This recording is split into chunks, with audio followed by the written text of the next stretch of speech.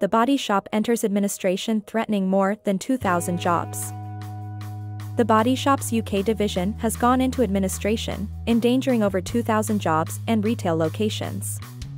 Shortly after the new owners took over the cosmetics shop, FRP Advisory was brought in to conduct a restructuring process, as was previously reported.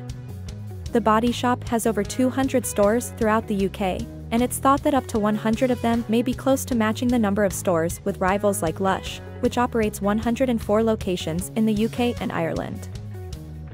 A Body Shop statement said, "Administrators will now consider all options to find a way forward for the business and will update creditors and employees in due course. The business will continue to trade in administration, ensuring customers will be able to continue to shop in-store and online for their favorite products." It added, "The administration provides the stability, flexibility, and security to find the best means of securing the future of the Body Shop and revitalizing this iconic British brand." The Body Shop has faced an extended period of financial challenges under past owners, coinciding with a difficult trading environment for the wider retail sector. The Body Shop employed 2,568 people in the UK in 2022, of whom 927 worked in administrative positions and 1,641 worked in stores, according to the most recent financial statements. There is no effect on the brand's international franchise partners.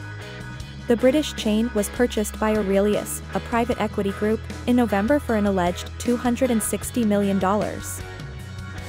The Body Shop had over 10,000 employees worldwide and about 3,000 outlets spread across 70 countries at the time of the acquisition.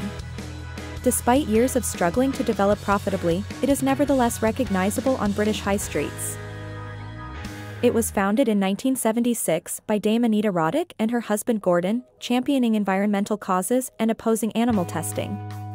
It was owned by L'Oréal between 2006 and 2017 before being sold to Brazilian cosmetics group Natura,